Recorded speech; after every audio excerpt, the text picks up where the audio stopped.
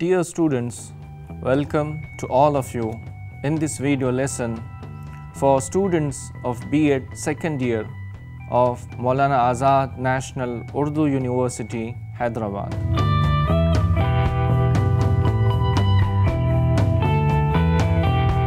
Today, we will have a discussion on techniques of teaching vocabulary, selection and gradation of vocabulary.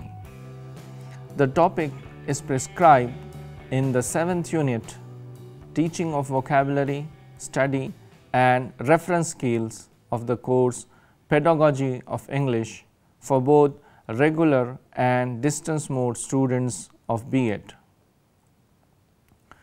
In this video lesson, we will try to find out the answers of these questions. What are the techniques of teaching vocabulary and how vocabulary is selected and graded in English textbooks? Now, we know that what are the different types of vocabulary, but it is the job of a teacher to develop students' active as well as passive vocabulary. Here, teachers need to play their role.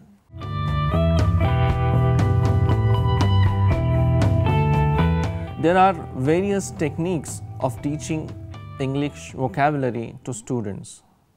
These techniques should be used in teaching learning process.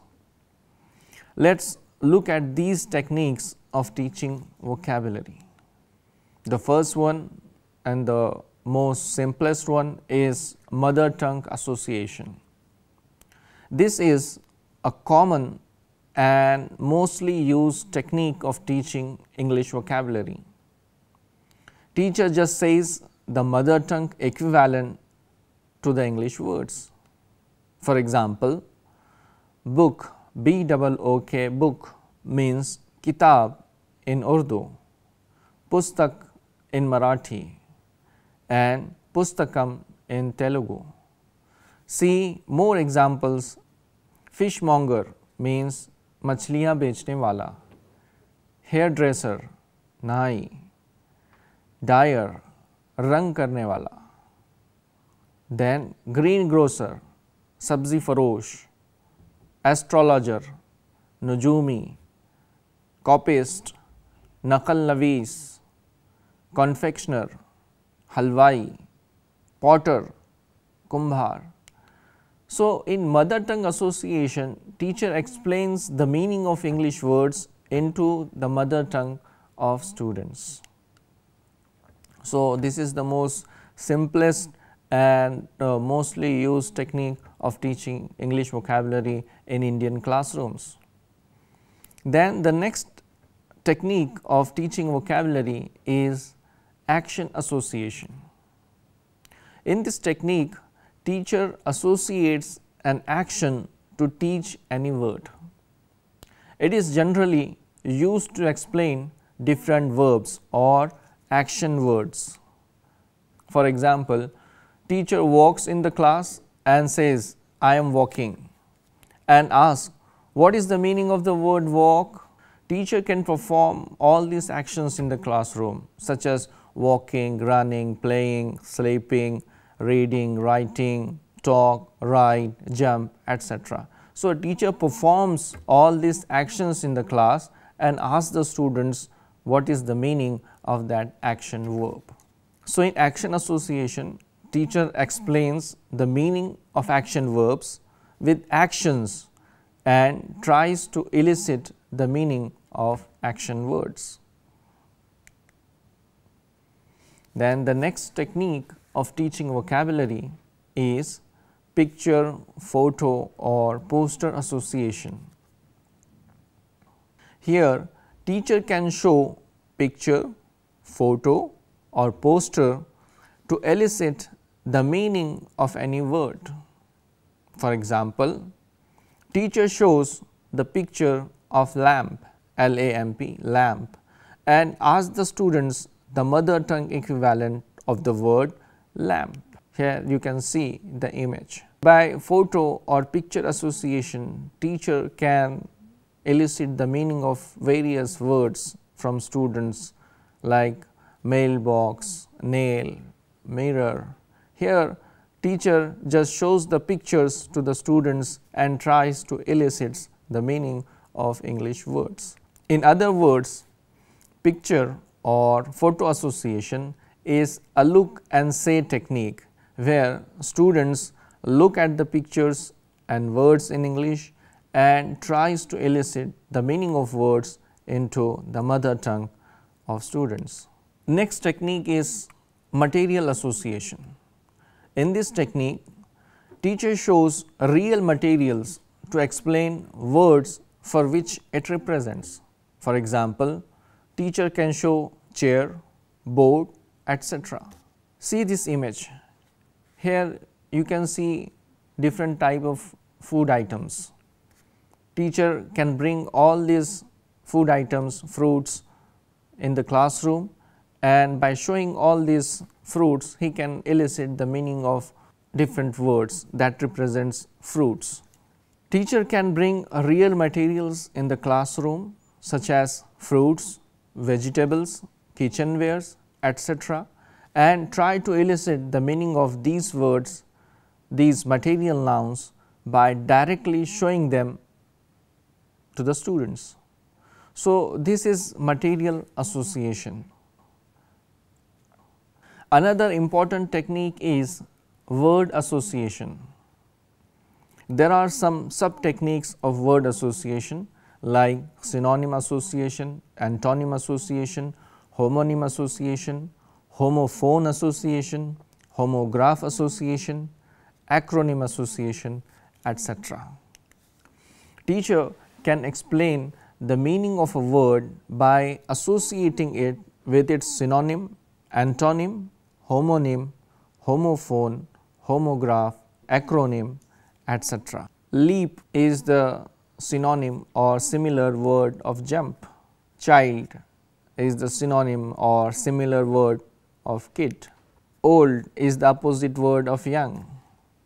Day and night, near and far, dry and wet. These are all the examples of opposite or antonym words. Synonym means similar words, antonyms means opposite words. Teacher can elicit the meaning of a word by showing its similar or opposite word.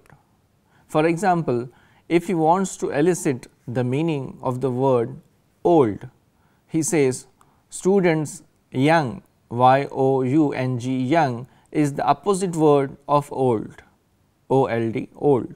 Then what will be the meaning of the word old? Here, by associating the opposite word young to the word old, teacher tries to elicit the meaning of the word old. The same is with homonyms, homophones and homographs associations. Teacher can elicit the meaning of words by associating that word with its homonym, homophone or homograph. Now question comes, what are homonyms or homographs or homophones? So homonym means words with multiple meanings. Homograph means the words with same spelling but different pronunciation and meanings, and homophone means the words with the same pronunciation but different spellings, and acronym means the short form of a word. Here you can see the examples of homonyms, homophones and homographs. The next technique of teaching vocabulary is definition association. Some words can be taught by giving their definitions. For instance, a pilot is a person who flies an aeroplane. A postman is a person who delivers the post. A doctor is a person who treats the patients. So in this way, by explaining the definition of a word, teacher can elicit the meaning of that English word into the mother tongue of the student. Now the last and the foremost important technique of teaching vocabulary is use of dictionary. Here teacher asks students to see the meaning of a particular word in a dictionary. There are many types of dictionaries like English to English dictionary, bilingual dictionary, trilingual dictionary, picture dictionary, online dictionary, mobile dictionary, etc. Teachers should enable the students to refer all these types of dictionaries. Generally, a dictionary teaches the spelling of the word, pronunciation of the word, its meaning and its usage in day-to-day life. The next technique of teaching vocabulary is blackboard sketches. Teacher can also draw sketches on blackboard to introduce words. Students can also be involved in developing blackboard sketches of different words.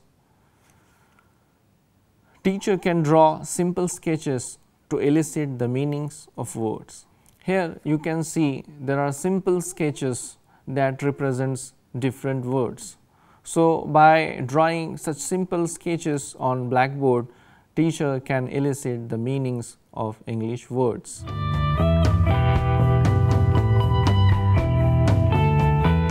Let's see the selection and gradation of vocabulary. At present, the textbooks of all classes are graded right from standard 1 to standard 10th, and the content of the textbooks is also selected and graded. There are certain principles of selecting and grading vocabulary. Let's see what are these principles of selecting and grading vocabulary. The first principle is frequency. The words which are most frequently used in speech and writing are the best words for the pupils to acquire first. Then the next principle is structural words. Structural words which help in forming sentences by linking content words should be taught early in the course. Then productivity. If a word helps in making more words out of it or related to it, it is said to be more productive.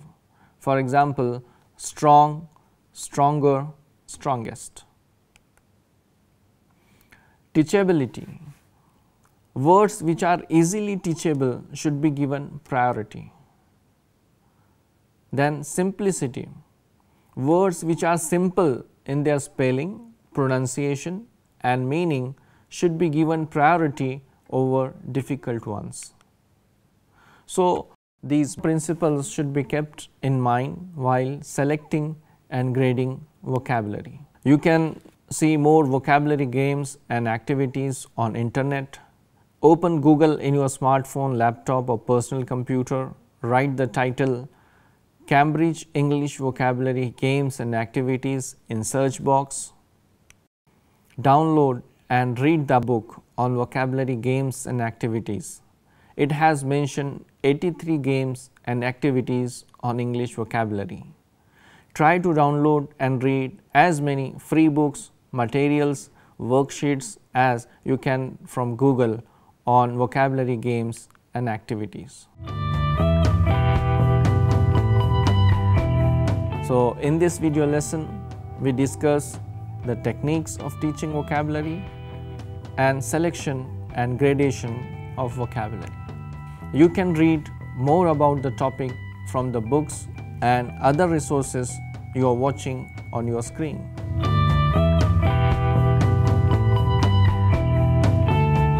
For more details, you can contact.